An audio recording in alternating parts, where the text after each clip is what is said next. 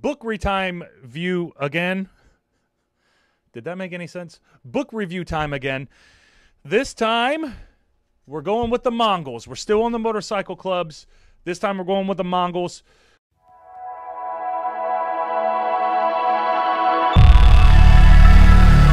Billy Queen, William Queen, was an ATF agent in the 90s, and he broke into the Mongols Club. Instead of the Hells Angels, we're going to be taking a trip into the Mongols Club this time. And this story was... I felt like this story... I connected with it a little bit more because Billy was actually in the Mongols for 2 years. He was riding with these people for 2 years, so he really got deep in with them, and he developed a bunch of personal relationships. But it's fascinating to me to see that a lot of these cops who are going undercover into these motorcycle clubs, it seems like there is a lot of good information that the motorcycle clubs have, because there's almost always guys who know that they're cops and do not let that go until the very end, and then they're the only ones that are standing there like, I told you they were cops. Told you they were cops. And that's where William Queen's story kind of really got me, though, because he really started caring about his Mongol guys, even though you have personal relationships with people, especially spending every single day with them. But the way that he got in was almost the dead giveaway from the get-go. Yeah, so Under and Alone is the book. The true story of the undercover agent who infiltrated America's most violent outlaw motorcycle gang, which was the Mongols. And they were the ones that were competing with the Hells Angels over there in California. I think it was Southern California. And then they finally had an agreement because the Mongols were just too brutal. And then Hells Angels was like, okay, all right, man. Just chill out, bro. Chill out. But William Queen broke into the Mongols. And how exactly did he do that? Well, his introduction into getting in was they had a tweaker chick named Sue, I think it was, who was going to introduce them into the club and try to get him hooked up with the right guys. About 2 or 3 weeks prior to this, one of the brothers told me there's this tweaker chick in the valley named Sue. And this is Red Dog. Red Dog is one of the Mongols who do not trust Billy whatsoever. And I heard she's supposed to introduce a cop to the club. I said, look, is she going to be a problem? And Red Dog looked at me and he said, if you turn out to be a problem, I'm going to cut your throat. I just love it. I love it now, especially going through the book. I love it now because Red Dog really never believed this fool. And we get actual interviews in some of these clips with the actual guys. So if you do end up checking out these books, you can read the book and then go through and then see the actual guys talking about their experiences on both sides. He got all scared and the brothers were all up on him, you know, and he was panicking. I tell him, go ahead and go inside. But that's when I met Billy. From that day on, I thought he was a cop. And he wasn't wrong. That's the thing. From that day, dude, from that day on, you already had people on your ass thinking like, I can't trust this guy, can't trust this guy. Where did he come from? Who did he know? Is he somebody's cousin? Is he somebody's family member? No, he's just, what the hell is this? So then Billy hangs out with the club for a little bit longer, and then they're like, hey, man, you got to apply for your Mongols patch. So he applies for his Mongols patch, and there's a huge application sheet that you have to fill out, and it has your they want to know where you went to high school. They want to know where your jobs are. Where for the past 5 years, where did you work? They hire a private investigator to clarify that your background is actually, and they do a background check. I mean, they are thorough with this. And still, Billy and his team were able to work out a whole bunch of different agents in the ATF to take on the role of high school teacher, to take on the role of former employer, to take on the role of employer now, because he had his own aeronautics supply delivery company that was his day-to-day job, while he was also working with the working for the Mongols and trying to get into the Mongols. So it goes a little bit longer, and then Billy's working his way in, and eventually he has the patch. He has the middle patch and the bottom patch. You have to earn that top patch that says Mongols, though. There's a 3-piece patch. That top patch, there's 3 of them that you have to earn, and you progressively get them. And he was trying to get his last patch, the Mongols patch. And they played a little joke on him. They played a little game, and they were like, "All right, Billy, man, let me see your colors real quick." So he took off his jacket and handed it to his friend, and his friend was like, "Dude, don't you ever fucking take this off." This is like in the previous book review that I did for Jay Dobbins. They killed a Mongol and took his colors, and this is talking about that. You never let anyone have your colors, even your own brothers. So then they have a big meeting with Billy saying, "Hey, man, what the fuck? We have to take a patch away from you because this is bullshit. You can't let anybody have your colors." And then Billy was like, no, fuck that. Don't take my patch. Don't take my patch. And they were like, "What's your deal, Billy? What's your deal? What do you want? You want your top patch?" And he was like, "Fuck yeah, I want my top patch." And they're like, "Okay." And they gave him his top patch. So he got his top patch. He celebrated. They all go crazy. They all go fucking wild because they got a new Mongol now. And he ended up being a really good one. But he was an undercover cop.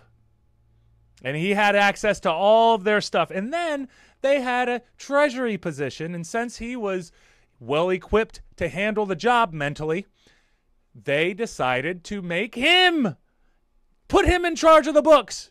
They put him in charge of the books. And he had everything there then. And it's crazy.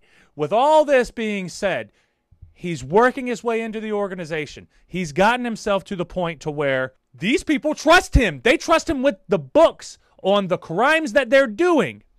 All that crazy information. He has all this acceptance. He's doing everything that he can. He's getting himself in the door. Not only did he get himself in the door, but he's gotten access to all of their information, everything, all of the different transactions that they have going on throughout the crime stuff, the paying dues for different clubs in different areas.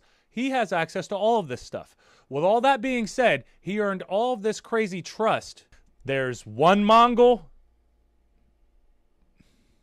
who knows the deal. One Mongol remains unconvinced. The National Sergeant-at-Arms, Red Dog. Red Dog don't play. One evening at a makeshift shooting range, Red Dog decides to force a showdown with Prospect Billy. But see, Red Dog did make the decisions. He was the one that said, "No, I don't," but he was vetoed. He voted no to not let Billy in the club, and they vetoed him. He lost a little bit of power there. Didn't have his political strength in order. Because everything's a bureaucracy, guys. Everything. Even outlaws. I jammed him right away. "How long were you at the academy, Billy?" And he's like, "What do you mean?" Ooh. "Well, you know what the I mean. How long were you at the academy?" How long were you at the academy? I don't know what you're talking about. Who'd you tell you were coming up here, Billy? Who knows that you're with the Mongols today? Red Dog, I didn't tell anybody I was coming up here. Then he says, "So if I put a bullet in the back of your head, you saying nobody's going to know where to start looking for you?" I like it because Red Dog has to play by the rules, and he's not going to go against the Mongol leadership. He's not going to go against his brothers, but he is making sure that Billy knows that he don't like him. And I said, "Yeah, that's right, Red Dog." And he looked at me and he said, "Go out there in the field and start setting up some targets, Billy." So I turned my back to all those Mongols, started walking out in the field, thinking to myself, "Well, if they've made you, they're going to kill you."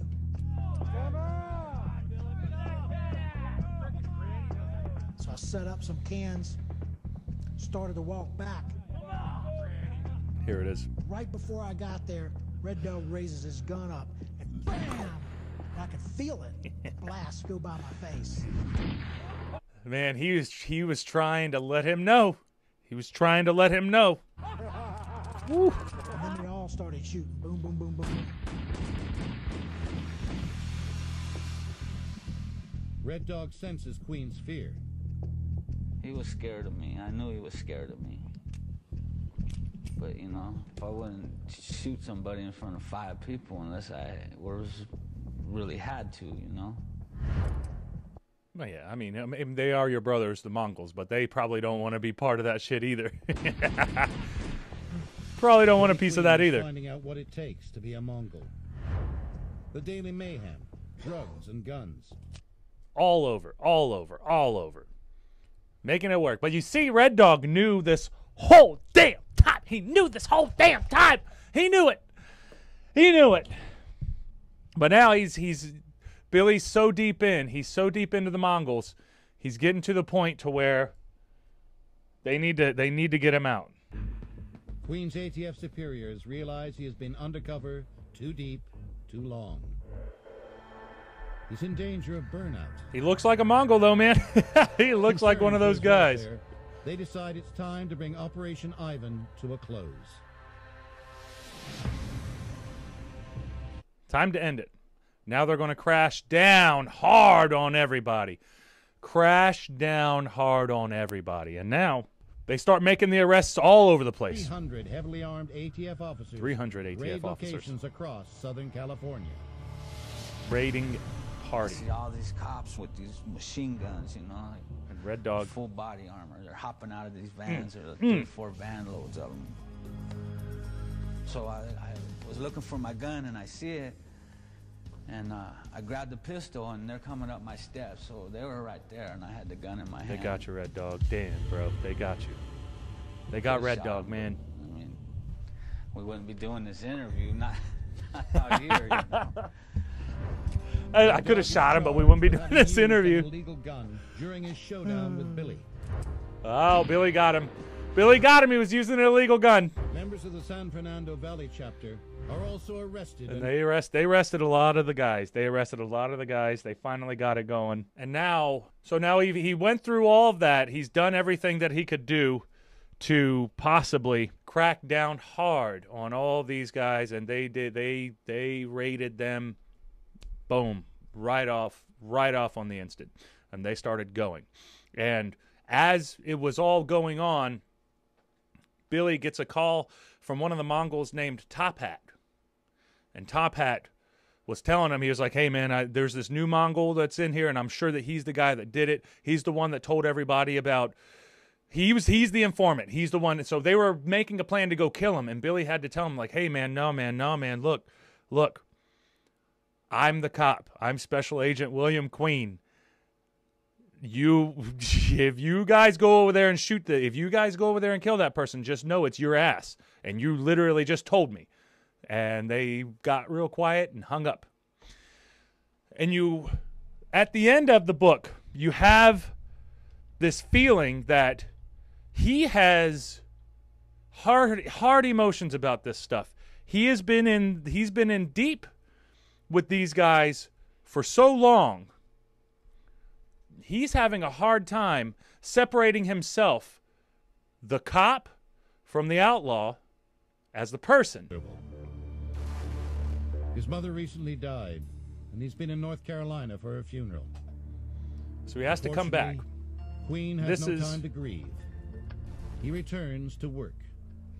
This is one of the more interesting parts about this story is how emotionally he gets. ATF really wanted me back in. So I got back on the bike. I rode over to Evil's house. When Evil came to the door, I extended my hand for the Mongol handshake. And Evil grabbed me, put a big bear hug on me. And he said, Billy, I love you. And I'm sorry about your mama. Those are your brothers, man. Those are your brothers. And you know he's got to feel some kind of way. And when Domingo came in, because he is lying. it was the same thing. When He is lying Rocky to him. came in, it was the same know? thing. We love you, But- brother, and we're sorry about your mama. And they're hugging Ugh. me, and they're telling me that they love me. So And I conflicted. felt that love. And it hurt me. Queen feels more confused than he's ever felt before during his undercover career. Now, the thing is, after that, we'll get off the video now because we're gonna end it. We're gonna end it right here. Now, after that, he was talking about Evil, and Evil was the guy whose house he went to visit after his mom died, and he hugged him and said, "I love you, brother. I'm so sorry about your mother." And all of his brothers did that as well. And a lot of these guys don't have a good time when they get out of their undercover time. Now, he had the luxury of not having to go to court for Red Dog's arrest because Red Dog pleaded guilty.